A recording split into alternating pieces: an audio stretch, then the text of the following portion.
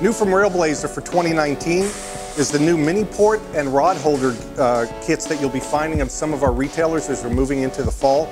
We showed this first at ICAST 2019 in July. Met with a lot of people that are really liking the idea. So what you'll be able to do is basically the Mini-Port will come packaged with a rod holder. All you need to do is take your Mini-Port, put it on your track, slide it in place, turn it clockwise, right out of the package. You're going to be able to mount your rod holder and lock it in place. That easy.